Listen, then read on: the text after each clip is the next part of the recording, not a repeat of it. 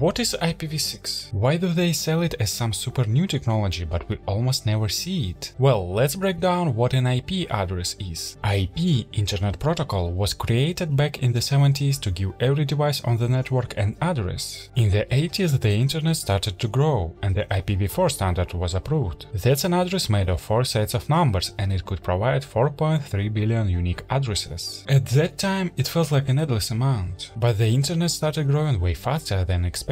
Even though the critical point came in 2011, when regional registries began announcing that the free blocks of IPv4 had run out. The IPv6 standard was actually approved back in 1998. This address is much longer and has 340 undecillion combinations. That's even more than the number of stars in the universe. IPv6 still hasn't taken over the world only because it's not compatible with IPv4, and switching all users worldwide would take a lot of time and money. But internet giants like Google and Facebook already run fully on IPv6 addresses, masking them under IPv4 using a technology called Network Address Translation. This allows hundreds of separate devices to work under just one IPv4 address. Subscribe.